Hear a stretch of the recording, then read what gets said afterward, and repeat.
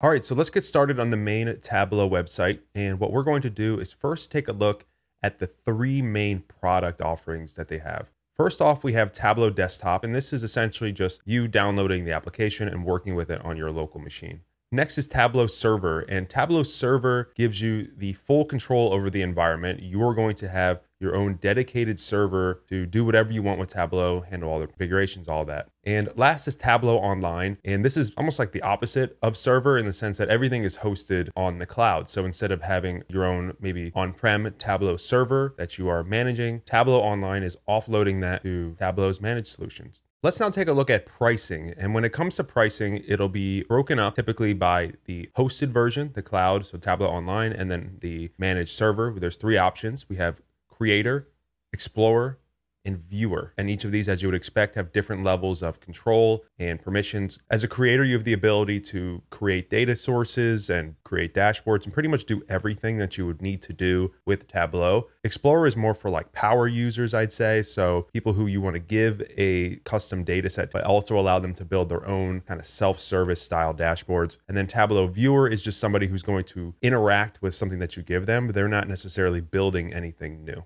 And now if we compare this to Tableau Server, we can see the creator license is the same cost, 70, but Explorer is a little bit less. Again, this is for the server and not the Tableau Online, which is fully managed on the Tableau side of things. All right, so let's go back and now let's start our own free trial and get set up with this. We're going to get Tableau Online and set this up for ourselves. So I'll go through and add my information here. And I just went through and did that, and you can go ahead and do that too. And you'll get something in your email that asks you essentially to confirm your information. Now that we've verified our email, we can go through and officially set up the rest of our Tableau site. Remember, this is a Tableau Online, so it's not our own server. And Tableau is going to organize everything into your own site. So you give it a name, pick the location that makes most sense for you, and then activate. Now we're greeted with this video. We can click through this. Are you a Salesforce customer? And so if you didn't know by now, obviously Tableau was acquired by Salesforce, so that's why it's going to ask you some of these things, and it can seamlessly integrate with a lot of Salesforce stuff now. So now here we are on the main page. Let's take a quick lay of the land. We can see things are given to you by default.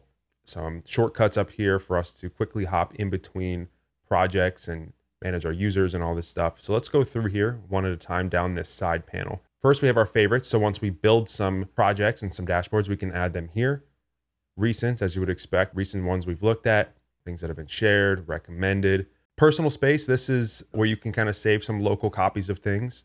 Collections, explore, this is where you can look at really all of the things in your organization or on your site. We have different projects, workbooks, data sources, all sorts of stuff. Again, we're going to see this once we build out our own, what this looks like.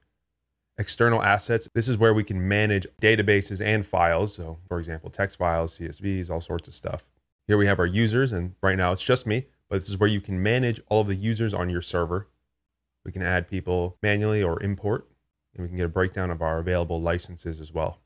You can group people, group users as you need. Next is schedules, and schedules are these pre-built options, common options for you to refresh your data. So a lot of times on Tableau, you'll have your data sources saved as something that's called an extract, and you want to update your extract, and this is what allows you to do it. It's kind of Tableau's copy of your data, but you want it to be updated on a schedule, and that's how you can do that. Jobs, tasks, site status, so all of these things. And within here, we can see we have some pre-built dashboards and reports. And this is nice to give you a quick snapshot of what's going on and maybe some of the common reports where things are slow, stuff like that. And then just general settings. We won't go through each of these individually, but you can customize your site however you want.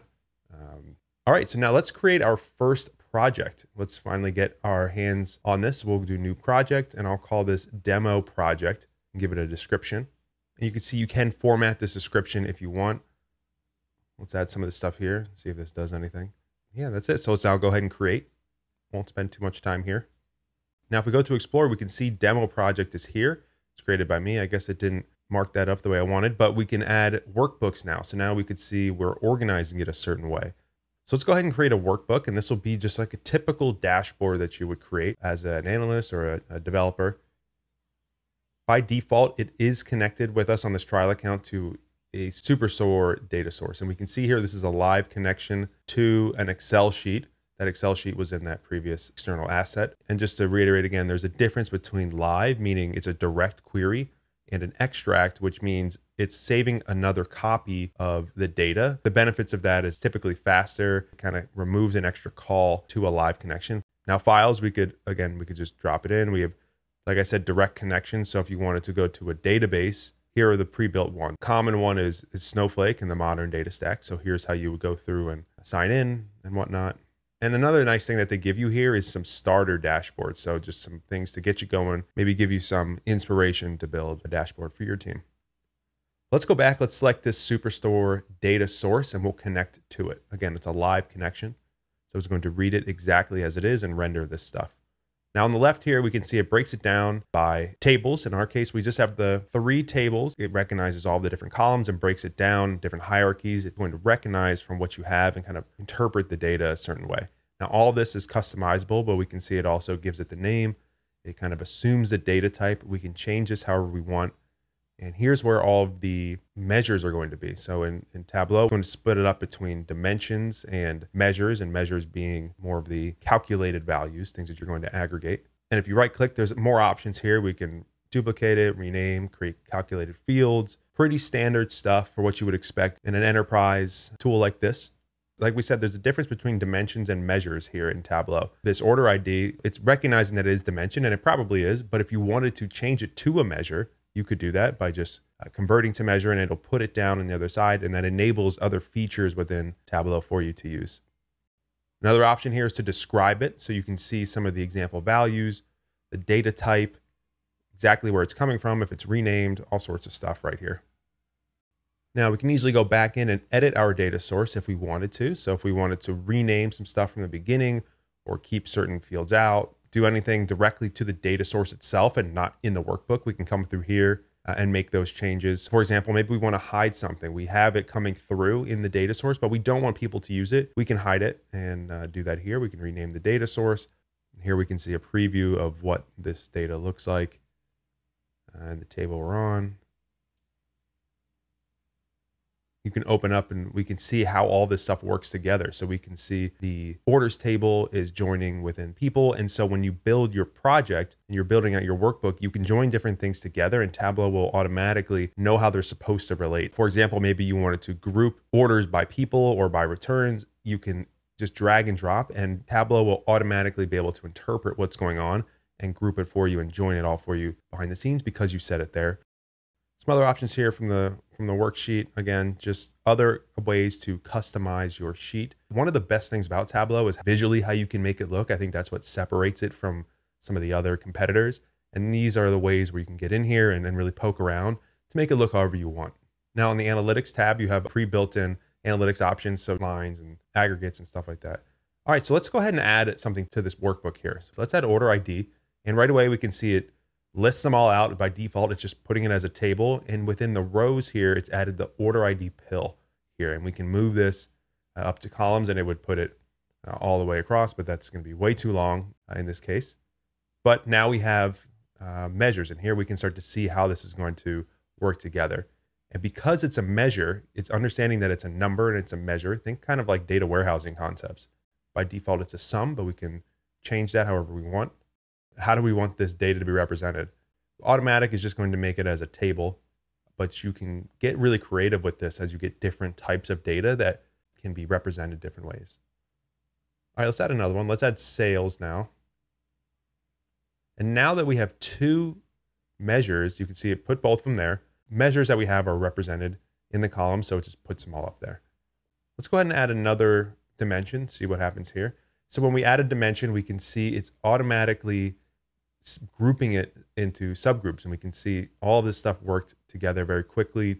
We can see the sheet 1 here. This is dynamic. It's based on the tab, which is nice. So let's go ahead and change this. Let's change this to profit and sales by customer. And by clicking OK, it's going to dynamically change it to match the tab, which is nice because it's kind of an easy way to see what things are called. Next, let's add a dashboard. And a dashboard is really a collection of worksheets. And what we can do, we can see here we have our sheets, and you can go to the sheet itself. So we know in this case, we just made this sheet. But now let's say we have a dashboard. We have multiple sheets that we want to all put together. It's easy as just dragging and dropping it on here. And this is a typical workflow that you'll see. You'll create your worksheets and then you'll bring things together into a dashboard or multiple dashboards. And we can customize the dashboard now in their own different ways and add some things to make it a little more user friendly. We can create a dashboard title, which again is going to be different than the worksheet, but will also be dynamic. So we can change this, call this sales overview. And again, it's going to dynamically change that and show it to us here. What's cool about the dashboards is we can see how it looks on different devices. So maybe for mobile, we can see what that looks like. We can adjust what we're looking at and how we want to edit this so we can get a good idea of what different users on different devices are going to see. All right, so let's add another worksheet. Let's go through this again. Now we got our bearings a little bit. Let's try to take a look at orders shipped by date. So let's start with ship date. We'll drag this in here. It recognizes the underlying values and brings them in. And we'll drop quantity because we want to know how many were shipped on a specific date. But obviously we don't always just want a table, right? We want something else. And up here on the right is where you can get all the other options. So if we go to show me, here are the different visual options that we have. We can see pie charts, bar graphs, all sorts of stuff so that we're not just looking at a table. So if we do a horizontal bar chart, bar graph, here's what this would look like. Here's another one broken down with colors. And this is where, again, where I think Tableau really shines is the visual part, because there's a lot of really cool ways that you can customize this, and it works really seamlessly with the data, all groups together, and it just looks nice. Because the underlying column is a date, it'll allow us to break it up very easily by quarter, by day, by date, year, whatever we want. And so we can just leave it here. Just pointing out here that there are other options to add labels, all sorts of customization that we want to. We can change the size of the markers themselves or the bar charts. And this type of functionality will be the same with most of the visuals. You can change the color. Obviously, you want to have the color match maybe your company color scheme or something like that.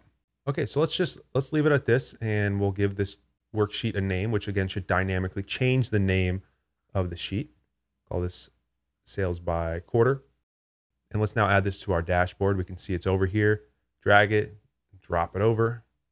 Maybe we want it up here instead.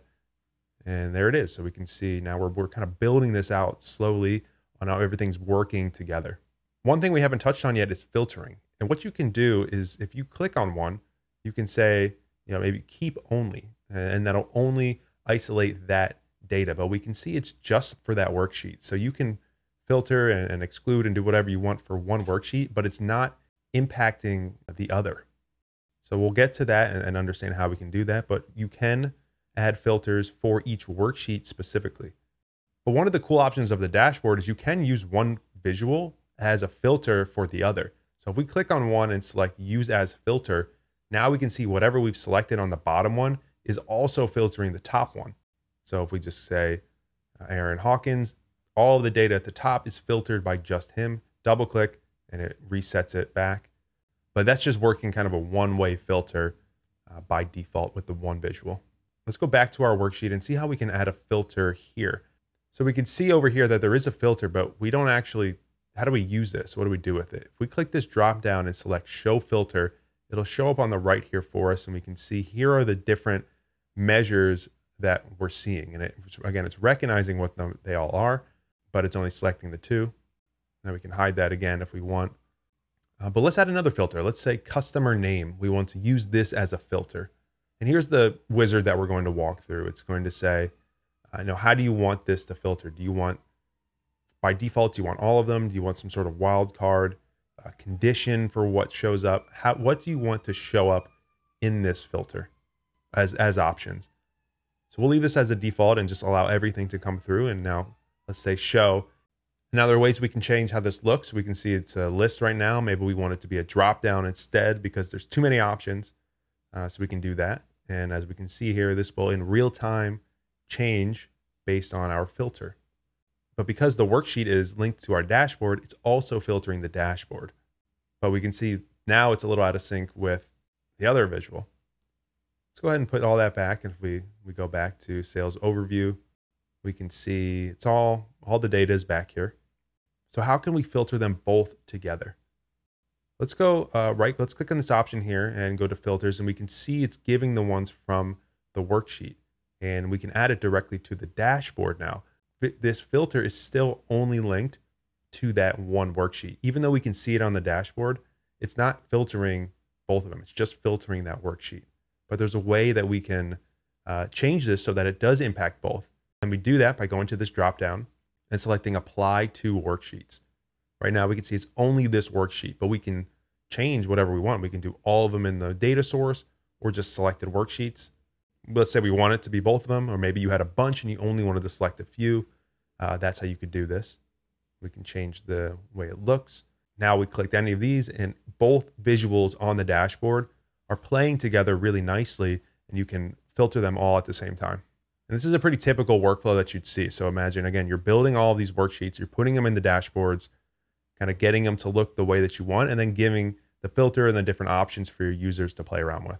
And here's just some more options on how to format the layout. All right, so I think we've done a good job so far building this out. I mean, obviously this is pretty simple, but you can see the workflow. Let's go ahead and save this. And to save this, we're going to go to publish as, because really what we're doing is we're on Tableau Online. We're publishing this to the server, the online cloud server. Let's save this as sales report. We'll put in our demo project. We can decide if we want the sheets to show as tabs, and we'll see what that looks like. Now we can see it saved it. Let's go to our report, and here we are. We're in our sales report. We can see each individual worksheet as well as the dashboard. These are stored under views. And if we click on data sources, we can see the data source that's connected, which is Superstore data source. We don't have any subscriptions or anything like that. And another cool option is lineage. So data dictionaries, data lineage is really important. And what we can see here is exactly where it comes from. I mean, any user can come in here and see this, and we can see kind of the history of where this comes into play and where it came from. So let's take a look at this. Let's preview this as if we were a user. Here we are. We can see, here's our dashboard, and up here we can see the tabs. So this is what we meant by saving the different worksheets as tabs. That's what it looks like. Let's make some changes now and show how we can deploy this to our personal space. Let's see this workflow. So what we'll do is we'll come in here. Let's make some changes that make it obvious. Let's say we get rid of that worksheet from the dashboard. Save this as sales report. Uncheck this box and save it to our personal space. And the goal here is to show you that this will be different on the site. All right, looking here, now we're in our personal space. So again, this is, imagine you're making changes and you just want to test out the changes. And we can see it got rid of that, and you can feel confident that you can make changes and test it out without your end user seeing the difference. All right, let's say we want to add something to our favorites. Add it to your star and it's going to show up in your favorites. It's as simple as that. And then now we can easily come back in here and download, share, edit, rename, all the stuff we want to do. Look at the revision history. We can see, obviously we just have one, but if you have a bunch of people working on this, you can see the history of this. So now we are all set. We've built this report, we created a worksheet, added a dashboard, and we're ready for our users to start working with it.